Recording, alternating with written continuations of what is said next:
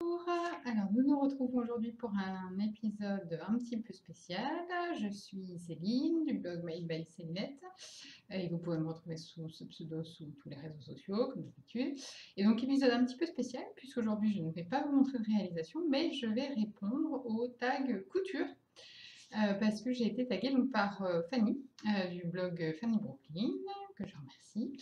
Et donc du coup, je vais pouvoir répondre aux différentes questions de ce tag. Écoutez, on va commencer tout de suite, hein, il n'y a pas de raison d'attendre davantage. Alors, première question, la couture, pourquoi, comment as-tu commencé? Alors la couture, en fait, j'ai commencé, on va dire, en 2 temps. C'est-à-dire que quand j'étais toute petite, enfin, je devais avoir 8 ans à peu près, je cousais avec ma grand-mère, qui est une fée du patchwork. Et donc, il y a une super machine à coudre, dont j'ai hérité d'ailleurs, et qui, donc, quand elle me gardait, on faisait parfois de la couture ensemble. Donc, on va dire, ma première approche de la couture, ça a été avec ma grand-mère. Et puis, comme beaucoup à l'adolescence, j'ai un peu laissé tomber et j'ai repris en fait il y a 8 ans à peu près. À l'époque, j'étais avocate et j'avais donc un métier assez stressant et très très intellectuel et j'avais vraiment besoin de faire des choses de main. Et donc du coup, je me suis remis à la couture, je ne sais pas pourquoi, ça m'est venu comme ça. Et donc du coup, j'ai recommencé par ce biais. Et après, du coup, comme j'y arrivais pas trop bien toute seule et que j'avais déjà le côté je veux que ce soit propre propre, euh, déjà, eh bien, j'ai pris des cours. En fait, donc on peut dire que j'ai recommencé la couture il y a 8 ans, pas besoin de faire des choses de même. Je crois d'ailleurs que c'est une question après. Que t'apporte la couture? Voilà, deuxième question. Alors donc du coup, ce que m'apporte la couture, je dirais que comme je suis toujours dans un métier très intellectuel et très stressant, la couture pour moi c'est vraiment une bulle protectrice en fait. Il y en a qui font du yoga, moi je suis pas du tout assez patiente pour faire du yoga ou de la méditation, mais pour moi la couture c'est un peu ça en fait. C'est je me mets dans ma bulle et plus rien ne m'atteint en fait. Et d'ailleurs, mon mari dit souvent que quand je rentre dans ma pièce de couture, je rentre dans la pièce sans temps. Parce que enfin, je peux rentrer dans ma pièce, avoir l'impression d'y avoir passé 5 minutes, et en fait, 3 heures se sont écoulées. Mais c'est vraiment ce côté, je me concentre totalement sur ce que je fais, j'oublie tout le reste, ça me vide la tête. Et puis, bien sûr, le produit fini. Alors ça, c'est le côté très, on va dire, égoïste, personnel de la couture. Et puis vraiment, ce que m'a apporté la couture, c'est un cercle d'amis, d'une communauté, tous les gens que j'ai rencontrés par Instagram, tous les gens que j'ai rencontrés en vrai ensuite, encore plus via le blog. Enfin, voilà, il y a un côté donc très personnel pour moi dans la couture, limite très, très individuel en fait, et un côté très communautaire. Donc je trouve que c'est assez complémentaire et ça m'apporte beaucoup en fait, dans la vie. Te souviens-tu de ton premier ouvrage? Oui, je m'en souviens. Quand j'ai recommencé, je ne l'ai plus. Quand j'ai recommencé la couture, donc il y a environ 8 ans, comme beaucoup, j'ai recommencé. Enfin, quand je me suis dit j'ai envie de coudre quelque chose, évidemment, je me suis dirigée vers Burda. J'ai vite changé d'habit après.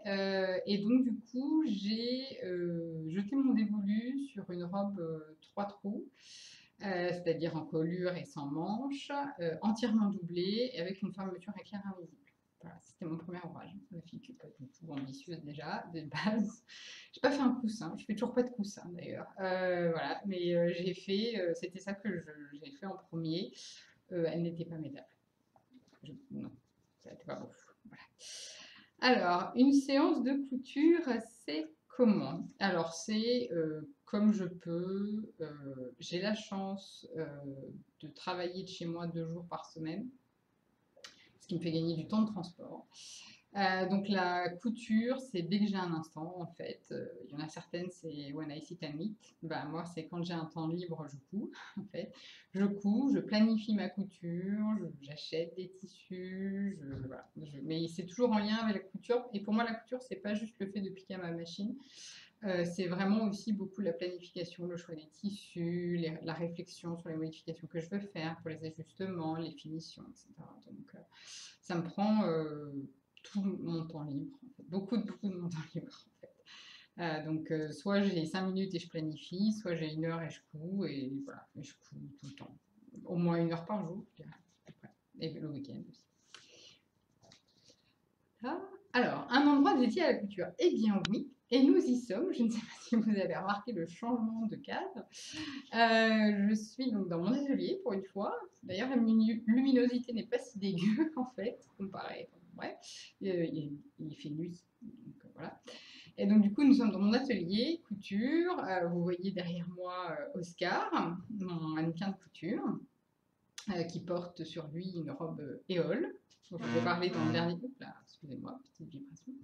Donc je vous ai parlé dans le dernier podcast. Donc du coup, j'ai la chance d'avoir une pièce dans ma pièce. Donc c'est la deuxième chambre de notre appartement.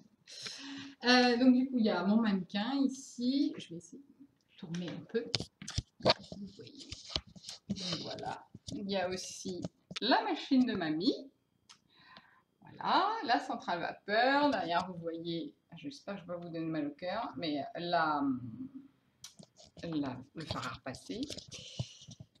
Alors, ça, on va en reparler. La surjeteuse de la mort qui tue, donc la Baby Lock imaginée, hein, qui est donc ma surjeteuse. Et alors là, derrière, vous voyez un peu la partie de la honte, quoi. Ce sont mes patrons, voilà. Donc les classeurs du haut, ce sont les patrons, les couleurs. Le gris correspond au patron de top, les roses correspondent au patron de robe, les bleus-verts sont les patrons de veste. Les deux autres qu'il faut que je remplace par des coordonnées sont les patrons de bas. Les classeurs du bas, ce sont les burdas. Vous voyez le livre Coudre du Jersey. Et à côté, ce sont mes livres de couture. Et en dessous, c'est une partie du stock. Voilà, une partie. Hein. On regardera tout à l'heure le reste. Mais donc voilà, donc j'ai la chance. Excusez-moi, je le regarde. Donc oui, j'ai la chance. Excusez-moi, donc oui, j'ai la chance d'avoir une pièce à moi dans notre appartement, ce qui est très bien parce que bah, ça me permet d'avoir tout en plan, tout le temps. Et ça rejoint tout à l'heure ce que je disais, c'est que je coule tout le temps, bah, c'est aussi un avantage, c'est que quand on n'a pas besoin de ressortir comme bazar à chaque fois, ça permet évidemment d'optimiser chaque minute de temps libre. Alors, que pense ton entourage de la couture? Alors, ça dépend ce qu'on entend par entourage.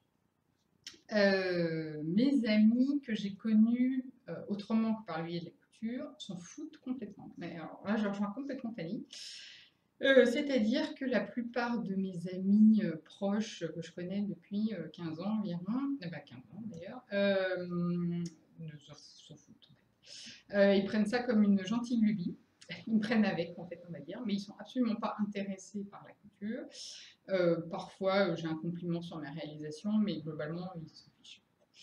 Ensuite, il y a le deuxième cercle, on va dire, d'amis que j'ai rencontrés par le biais de la couture, ou que j'ai appris à découvrir par le biais de la couture. Bon, bah là, évidemment, on ne peut parler que de ça. On parle que de ça. Et mon mari, je pense, est assez fier de mes réalisations, mais trouve que ça me prend beaucoup trop de temps. Voilà. C'est comme ça. Quant à ma mère, elle a été extrêmement fière quand j'ai eu mon CAP. Mais quand je dis extrêmement fière, je pense qu'elle était plus fière que j'ai eu mon CAP couture que quand j'ai eu mon diplôme d'avocat. Voilà. Donc, elle était très contente. Mais bon, globalement, voilà, c'est assez cloisonné en fait. Au final, il y a ceux qui s'en fichent et puis il y a ceux qui sont des passionnés en fait de la couture. Alors, ma machine à coudre aux petits soins où elle va comme je te pousse. Alors, ma machine à coudre, je vous l'ai montré, c'est une Ella. C'est la machine de ma mamie. Voilà, que j'ai récupérée quand elle ne peut plus coudre maintenant. Donc, je l'ai récupérée il y a plusieurs années, d'ailleurs, il y a 8 ans environ, quand j'ai recommencé en fait la couture quasiment. Et j'en prends un soin maniaque. Ça vous étonnera pas, je pense. Parce que c'est la machine de ma mamie. Voilà, donc j'y suis extrêmement attachée. Donc elle va à la révision tous les ans, entre-temps je la nettoie, enfin voilà, j'en prends vraiment soin parce qu'il y a une forte dimension affective pour moi.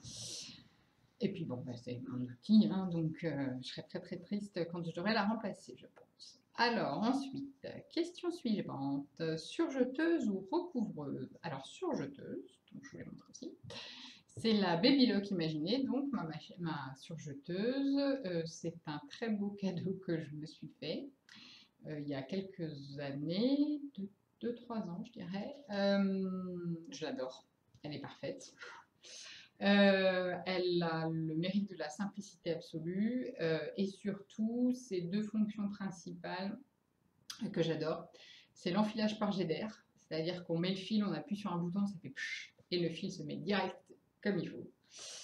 Voilà. Donc je peux changer les fils de ma surjeteuse en environ 2 minutes chrono, donc ça c'est vraiment top. Et l'autre fonction qui est absolument top, c'est le réglage automatique de la tension.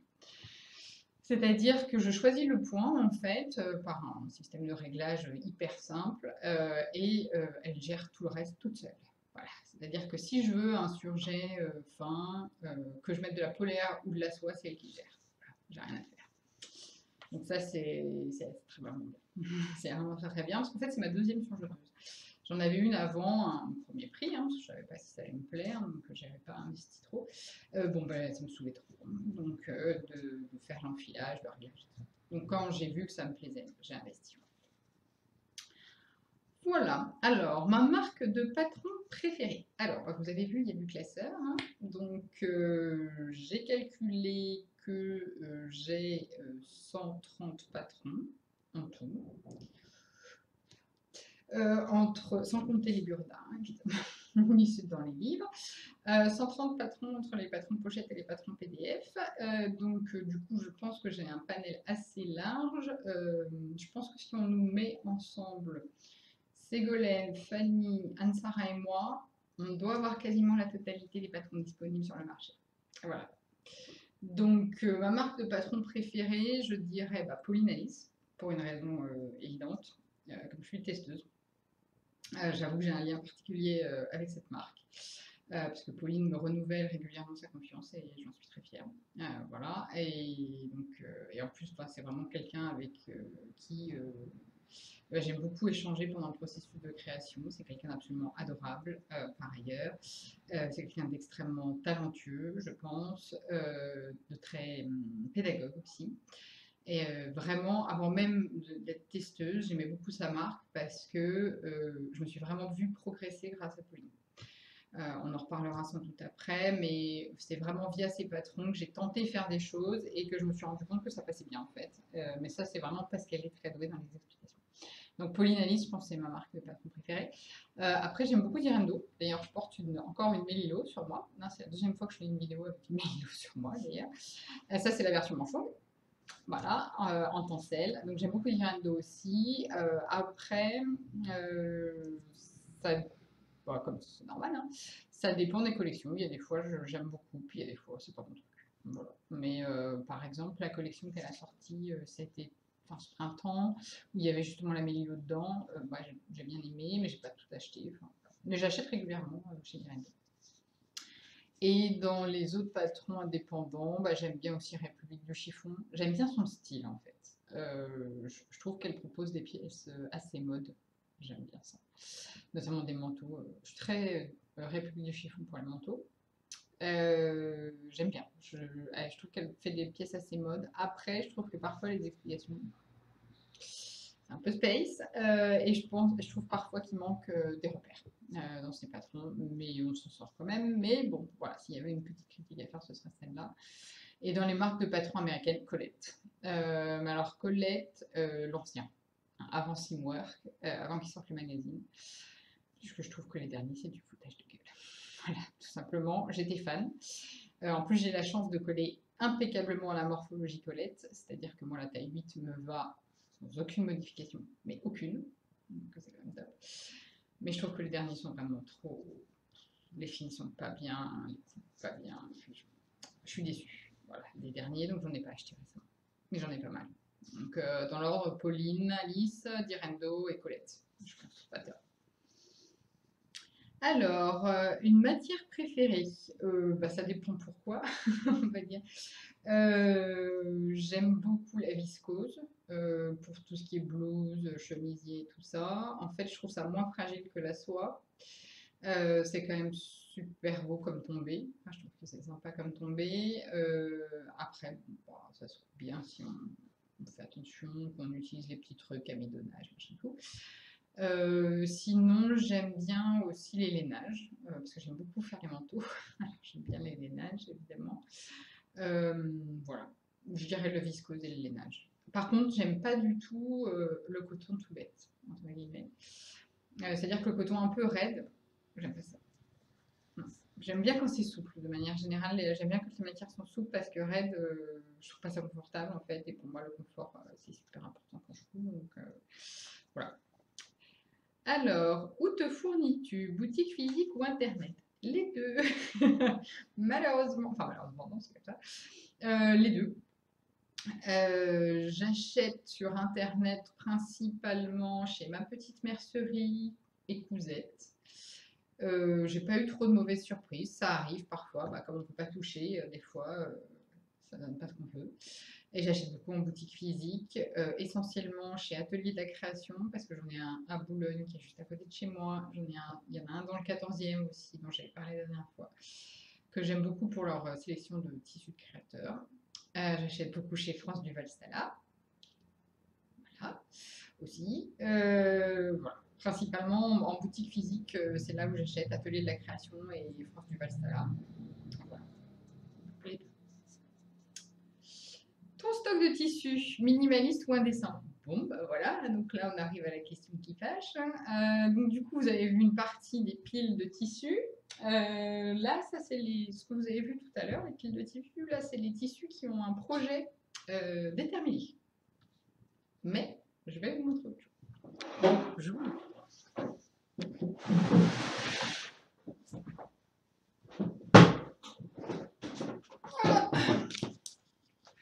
Ça, c'est le reste du stock. Voilà. Donc, une grande boîte Ikea. Pleine. Voilà. Ça, c'est le reste du stock. Alors, j'en ai moins que certaines. Encore une fois, bonjour. J'en ai moins que d'autres. Je couds beaucoup, quand même. Donc, du coup, excusez-moi. Je couds beaucoup, donc du coup ça tourne, mais quand même je dois avoir en moyenne 45-50 coupons en stock en permanence, voilà. Malgré le fait de coudre, comme je rachète. Voilà, donc quarantaine de coupons, en moyenne 2 mètres par coupon. Je vous laisse compter tout seul. Donc je dirais quand même, sans être indécent, on va dire d'une taille raisonnable. Enfin, d'une taille certaine, on va dire plutôt. Indécent, non, indécent. Dans le sens indécent, il y a une sorte de jugement. Moi, personnellement, ça ne me gêne pas que mon stock soit de cette taille-là, du tout. Je rejoins complètement Lise de Lise Taylor quand elle parlait de son stock, je crois, de laine, qui pour le coup est très très raisonnable, le mien. Moi, c'est mon loisir. Donc, il y en a qui s'achètent des chaussures. Moi, j'achète des tissus, en fait. Comme Fanny, en fait. Voilà, j'achète des tissus au lieu d'acheter des chaussures. Voilà. Donc, c'est ce qui me fait plaisir. Donc, j'y prends du plaisir et j'ai pas honte de la taille de mon stock. Et je compte bien au CSF l'agrandir encore. Voilà. Et tes livres et patrons. Ouais, alors, on en parlait tout à l'heure. Donc, en patron quand même, j'en ai quand même un certain nombre. J'en ai donc plus d'une centaine. Évidemment, je ne les ai pas tous faits. J'ai même une fiche Excel qui récapitule tous mes patrons, ceux que j'ai faits, ceux que j'ai pas faits, ceux que j'ai validés après les avoir faits, ceux qui au contraire ne me conviennent pas. Toujours la folle d'organisation. La fiche Excel en question est disponible sur le blog si vous avez besoin. J'ai fait en fait la liste des patrons avec la mercerie qui est nécessaire pour chaque. Ça peut aider quand on est dans un magasin de tissus, qu'on ne sait pas le métrage par exemple. Ça c'est marqué. Donc, quand même. Et en livres, j'ai pas mal de livres en fait. J'ai beaucoup de livres. Attendez, voilà. Donc en livres, j'ai tout ça. Hop, voilà, je regarde en même temps le retour caméra, c'est un peu spécial. Donc j'ai tout ça de livres. Vous voyez, là j'ai tous la gamme des S-Mode, ici. Les détails de mode à la loupe. Très très bien pour réviser le CAP, notamment. Voilà, donc j'en ai pas mal. Vous allez avoir mal au cœur. Donc ouais, j'en ai pas mal. En fait, c'est pas tant des livres de... C'est pas tant des livres de patrons que des livres de technique. Ça vous étonnera pas, je pense. Donc en technique, ouais, j'en ai pas mal. J'ai coudre le stretch de Marie Poisson dont j'ai déjà parlé, j'ai l'encyclopédie de la couture, j'ai beaucoup de livres aussi autour du patronage. J'ai tous les livres de Thérèse Aguilesca, j'ai le livre de Jeanne Colifra, avec qui j'avais pris mes cours justement sur le patronage. C'est essentiellement des livres de patronage et de technique. Donc bon, j'en ai quand même, ouais, j'en ai quand même bien une quinzaine, je dirais, hein, de livres. En fait, j'aime lire, j'aime la couture, j'aime les livres de couture. Alors, ensuite, question suivante. Comment choisis-tu tes tissus et tes patrons? Alors, purement coup de cœur, hein, voilà. Les patrons, j'essaye de me raisonner un petit peu, dans le sens où je m'interdis pas du tout d'acheter un patron s'il me plaît. Mais par contre, avant de craquer, maintenant, je me pose plus qu'avant la question, est-ce que j'ai un patron qui ressemblerait ou je pourrais bidouiller pour arriver au même résultat? Ça, oui. Typiquement, j'avais craqué sur le manteau Ernest de République du chiffon qui fait partie de la dernière collection. Et en fait, je me suis rendu compte que bah, c'est plus ou moins, il y a certainement des différences, hein, je ne sous-entends rien du tout, mais il ressemble quand même un peu au manteau Nino de Pauline Alice, une fois rallongé en fait, en manteau. D'ailleurs, Pauline avait fait une version rallongée, Fanny aussi a fait une version rallongée qui était top, en pied de poule, qu'elle portait le jour où je l'ai rencontré. Qui est très très beau. Donc du coup, bah, typiquement, celui-là, je me suis dit non, non, non, non, non, tu ne l'achètes pas. Tu le fais à partir de Nino. Voilà. Mais quand même, j'achète quand même souvent, souvent des patrons. Surtout les PDF, alors là, c'est une catastrophe. En fait, dès que je suis stressée au boulot, dès que j'ai une réunion pénible, j'achète un PDF. C'est comme ça que j'achète mes patrons PDF. Donc du coup, bah, je vous laisse imaginer à quel point j'ai souvent des contrariétés dans mon bureau quand vous voyez ma collection. Et les tissus, c'est pareil. C'est exactement pareil. C'est-à-dire que en fait, c'est des cadeaux que je me fais. Je me fais souvent des cadeaux. Voilà. Donc du coup, c'est rare que j'achète un tissu pour un projet déterminé. Ça arrive, mais pas tout le temps. Que fais-tu des chutes? Alors, je ne vous ai pas montré, mais donc j'ai un casier, fait des casiers en fait. Ce que j'appelle les grandes chutes, c'est-à-dire plus de 50 cm, je les garde pour les utiliser classiquement, pour faire les poches, pour faire les ceintures, ce genre de choses. Le reste, je jette. Parce que en fait, au début, où j'ai recommencé à coudre, je gardais tout et j'en faisais rien. Donc voilà. Donc maintenant, soit c'est vraiment des grandes chutes, genre 80 cm, voilà, 1 mètre. Dans ce cas-là, je les garde et je les donne au vide-atelier aux copines. Si c'est des chutes de 50 cm à peu près, je les garde pour faire des poches et le reste, je le jette. Un obéi est-il envisageable? Non, pas du tout. Oh là là. Non, non, non, c'est pas envisageable, non. En fait, j'ai pas envie. Tout simplement, j'ai pas envie de me priver. J'allais dire, j'ai la chance, non, c'est pas le mot. J'ai pas d'enfant. Je travaille. Je gagne correctement ma vie. Mon hobby, c'est la couture.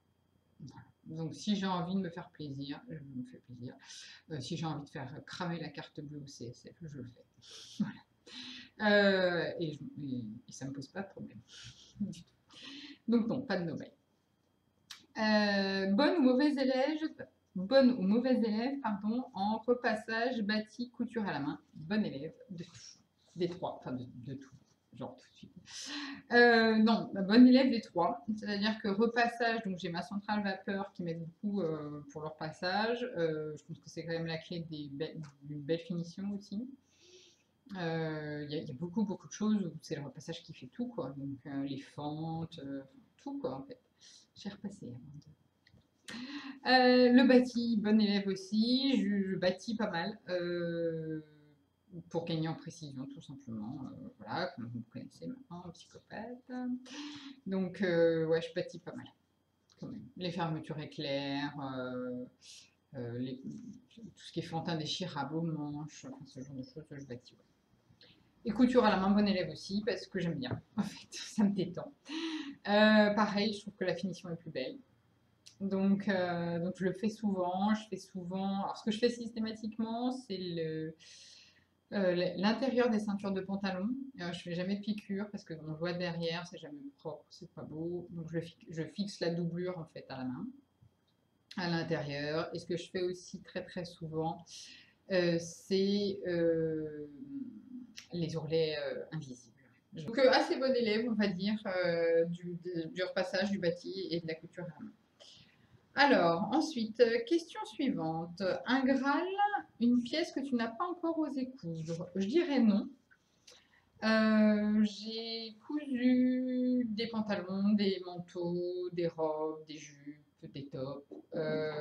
Voilà.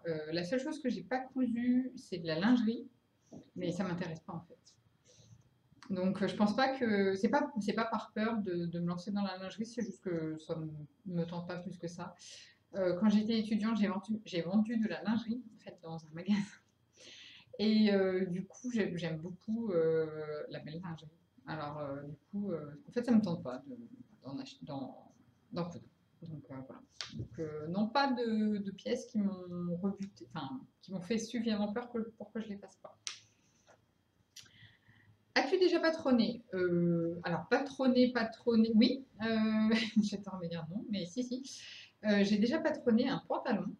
J'avais pris un cours de patronage sur Etsy, en fait.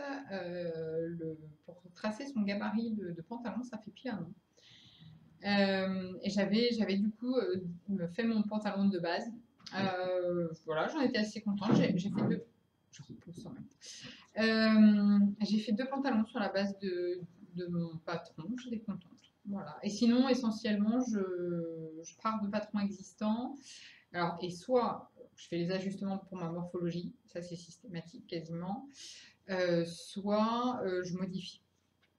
Je m'en sers comme base beaucoup pour faire ce que j'aimerais. Donc les deux en fait. L'ouvrage dont tu es la plus fière. Alors, je vous l'ai amené. Je vais vous le mettre pour que vous voyez. C'est ça.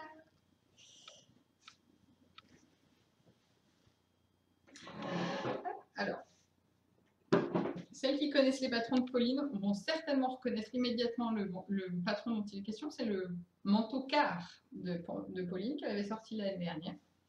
Donc, il y a un grand col en fait qu'on peut remonter et refermer comme ça, ou plier un peu comme ça. Je le porte souvent comme ça. Et alors, par contre, contrairement au modèle originel, j'ai pas fait les plis. Voilà, j'ai juste rallongé la pièce pour qu'il soit tout lisse et qu'il n'y ait pas de plis. C'est la pièce. Alors, j'aime bien parce que, comme vous le savez, donc, je suis très fan de la série Sherlock. Et je trouve qu'il a un petit côté Sherlock, le manteau, avec son grand col comme ça. Ouais. C'est certainement la pièce dont je suis le plus fière, tout simplement parce que c'était mon premier manteau. Et que donc grâce à Pauline, je me suis lancée déjà dans les manteaux et qu'en plus il a quand même plein de détails qui sont super beaux, je trouve. J'ai mis du temps, mais j'en suis super contente. D'ailleurs, vous voyez, je l'ai fait l'année dernière, je le porte cette année à nouveau. Donc il y a la petite chaînette là pour accrocher le manteau. Donc il y a son grand col. C'était la première fois que je faisais des épaulettes aussi, et je trouve que le rendu en termes de carrure est vachement plus beau. Parce qu'en fait, ça maintient bien tout ça. Ça s'effondre comme ça. C'était mes premières boutonnières passepoilées aussi. Donc j'en étais très contente. J'ai trouvé que c'était pas si dur, mais pareil, c'est les explications de Pauline qui ont fait que j'ai trouvé ça facile. Et c'était mes premières fermetures prises dans une fente. Donc là, en l'occurrence, c'est aux manches, en bas des manches. Donc voilà. Et donc j'en étais très très contente. Vous avez vu, c'est exactement la technique que j'ai utilisée pour ma jupe, dont je vous ai parlé l'autre fois. Comme quoi on réutilise après les choses, ce qu'on apprend, ça c'est top. Et donc du coup, voilà, c'est la pièce dont je suis le plus fière. C'est mon manteau, je pense. Alors, à l'inverse, ton pire boulet, ton ratage complet. Oui, j'en ai eu plein. Mais alors, le pire du pire, je pense que c'était aussi un manteau. Alors, pour le coup, c'était vraiment quand j'ai redémarré. C'était un burda. C'était un manteau avec plein de pièces. Donc, je m'étais fait chier. excusez-moi, il n'y a pas d'autre mot, à décalquer toutes les pièces, à rajouter toutes les valeurs de couture, parce que c'est pas inclus dans Burda. C'était un manteau avec un bas volet, là, donc vous avez une pièce comme ça, genre trench un peu, alors en lainage, avec pas mal de découpes, enfin voilà, donc c'était un très beau manteau. Je m'applique comme une timbrée, j'y passe un certain temps, et puis voilà, quand je l'ai enfilé, je pouvais pas le fermer. Voilà. J'étais dégoûtée. Voilà, donc je pense que c'est l'expérience qui m'a le plus dégoûtée, je pense, facile. Alors, quelles sont les pièces que tu couds le plus? Ça dépend des périodes. En ce moment, vous savez, je suis vachement pantalon, j'en couds beaucoup. Je ne sais pas si vous allez voir. Non. Si je me penche là, ouais. Là, c'est la toile de mon porc. Encore. Qui est bien. Ça y est, j'ai réussi. Donc en ce moment, je fais beaucoup de pantalons. Après, je coupe aussi beaucoup de robes et beaucoup de tops. Essentiellement, robe, top, pantalon. Voilà, c'est les pièces que je couds le plus. Est-ce que tu couds pour toi ou pour les autres? Je couds pour moi. Je suis une grosse égoïste. Comme beaucoup de couturières, j'entends, hein, quand j'entends les tags, il y a quand même, ça revient souvent. Hein. Je couds beaucoup, beaucoup pour moi. Enfin, à 99,9%, je couds pour moi. J'ai cousu quelques pièces comme cadeau de naissance, que j'aime bien aussi pour, voilà, pour les bébés. J'ai cousu, c'est simple, 3 pièces pour adultes qui n'étaient pas pour moi, je peux les citer. J'ai cousu une veste Michel pour ma copine Valérie, j'ai cousu une blouse Marc pour ma copine Camille, et j'ai cousu une robe de soirée pour ma copine Geneviève. Je vous montre la bête, hein, parce que vous allez comprendre. Voilà. La robe de soirée en soie, avec les manches, avec comme ça, qui s'ouvrait comme ça sur le devant. Et avec une ceinture comme ça, plissée. C'était une robe qu'elle devait porter pour un mariage. Et elle venait d'avoir sa petite fille et elle l'allaitait. Et donc, du coup, il lui fallait une robe qui puisse s'ouvrir des deux côtés pour pouvoir allaiter. Voilà, c'est une robe entièrement en soie. Honnêtement, je pense que ça n'aurait pas été pour elle. Ça serait parti à la benne. Voilà, direct. J'ai recommencé 2 fois chaque pièce. Je me suis galérée, un truc de fou. Donc, honnêtement, je préfère coudre pour moi, parce que quand je couds pour les autres, je me fous une pression de folie. Et donc, du coup, je préfère vraiment coudre pour moi. Si c'est raté, c'est raté, je m'en fous. Voilà. Alors, fais-tu encore les magasins pour acheter ou juste pour rattraper des idées? Pour rattraper des idées. J'ai vraiment, mais vraiment vu la différence sur mon budget shopping depuis que je me suis remis à coudre beaucoup. Je n'achète quasiment plus de vêtements.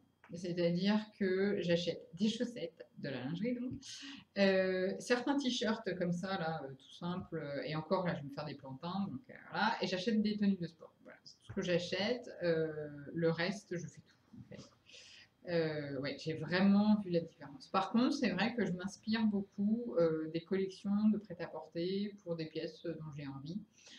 Typiquement, là, j'aimerais bien me copier un manteau Cézanne que j'aime bien, voilà. Mais j'achète vraiment beaucoup moins, en fait, tout simplement, pas par radinerie, mais parce que je trouve le rapport qualité-prix voilà, dément. C'est-à-dire que quand je vois les finitions, vous allez me dire encore une fois les finitions, mais quand je vois les finitions de certaines pièces, la composition des tissus, le lieu où c'est produit et le prix, ça me fait halluciner en fait. Donc je ne veux pas encourager, enfin voilà, je comprends qu'il y en a certaines qui continuent à faire les magasins, chacun est libre, chacun fait ce qu'il veut. Mais je pense que pour moi, le déclic, ça a été il y a 2-3 ans. J'avais essayé une chemise à carreaux Levi's qui coûtait, je crois, la bagatelle de 100 euros. Enfin, un truc, voilà, juste dingue. Il n'y avait pas un raccord. Voilà. Et elle était faite au Bangladesh. Donc là, je me suis dit non, non, je fais pas ça, j'achète pas ça. C'est pas possible. Donc voilà, donc je m'inspire beaucoup, mais j'achète presque plus. Est-ce que tu coupes pour tous les jours et ou pour les grandes occasions? Les deux. Pour tous les jours, bah, la preuve, hein, c'est que je porte sur moi un truc que j'ai fait. Je me suis rendu compte en faisant mon changement de vêtements pour la saison d'hiver, quand j'ai changé mes cartes, savez, quand j'ai remonté les fringues d'hiver de la cave et remis les fringues d'été, je me suis rendu compte que j'étais, ça y est, arrivée à mon objectif de plus de 50% de ma penderie en homemade, quand même. Ce qui veut dire que je porte du homemade à la fois au boulot et à la maison, les deux, donc tous les jours.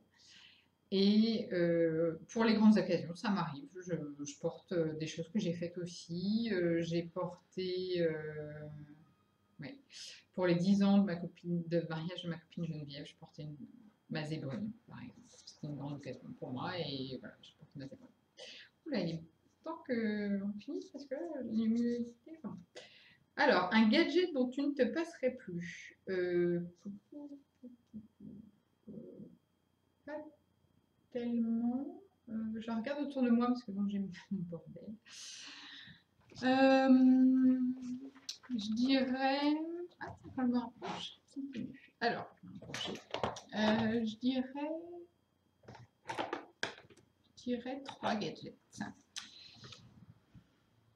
Feutre effaçable à l'eau. Comme ça.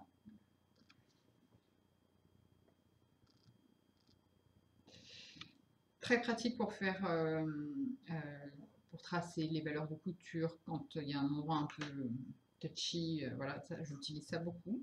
J'utilise aujourd'hui. Ceci, qui est un gadget qui fait un peu peur, qui sert tout simplement à retourner les coins pour les chemises, les bords de ceinture, voilà tout ça. Donc ça remplace efficacement l'aiguille à tricoter. Ça. Donc ça c'est pas mal, c'est un peu moins violent que l'aiguille à tricoter. Et le couturomètre. Donc en fait, c'est avec le petit réglet là, on peut régler la largeur de la valeur de couture et ça permet de vérifier au fil de l'eau qu'on est à la bonne valeur de couture. Et je m'en suis énormément servi pour le CAP. Parce que en fait, un des points de notation du CAP, c'est de savoir auto-évaluer la qualité de son travail et notamment le respect des valeurs de couture. Voilà. Et donc du coup, il a fallu que je vérifie en fait tout le temps, au fil de mes coutures. Et ça, je m'en suis servi. C'est pas mal. Voilà, c'est les 3 gadgets que j'utilise le plus, je dirais. Une anecdote couturesque. Une anecdote couturesque.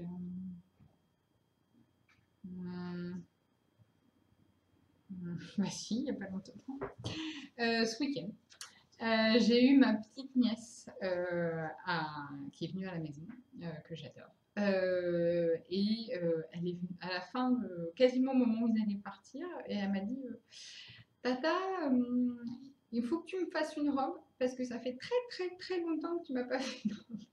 Elle a 6 ans, hein, donc ça fait pas si très longtemps quand même que je lui ai pas fait de robe.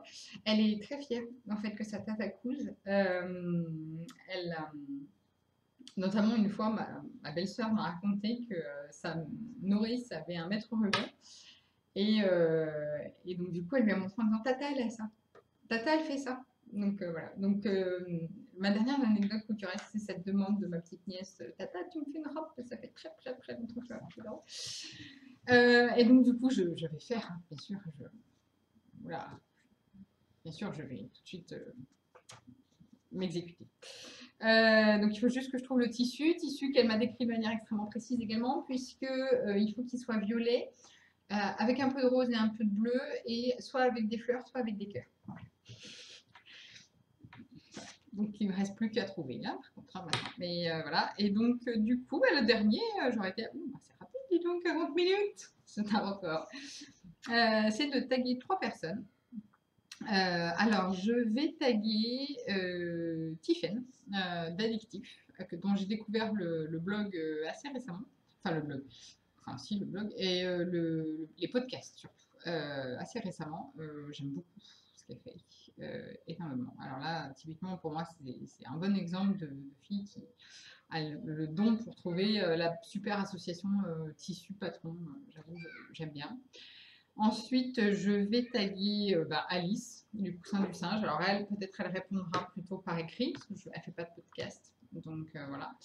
Et en dernier, je vais regarder surtout qui qui je suis sur YouTube. Donc je regarde les podcasts. Je vais taguer. Je vais taguer. Excusez-moi, hein, c'est un peu long. Bah, Marmelade. Ouais. Je sais qu'elle fait de la couture aussi. Donc du coup, si elle veut bien répondre, ça me fera plaisir parce que bon, c'est une déesse du tricot, hein. Voilà. Mais j'ai vu elle fait de la couture aussi. Et elle a l'air plutôt douée. Donc j'aimerais bien en savoir davantage. Voilà. Bah écoutez, j'espère que ça vous a plu. Ça a été un peu plus court que d'habitude, mais j'espère que ça vous aura plu quand même. Et je vous dis à très très bientôt parce que je vais tourner, je vais profiter de mes vacances pour tourner à nouveau un épisode scindé en deux parties. Ça vous a bien plu, a priori. Donc un tricot et un couture. Et je vous dévoilerai donc le nouveau patron de Pauline pour la partie couture et le châle mystère de Mathieu dans la partie tricot. Donc à très bientôt.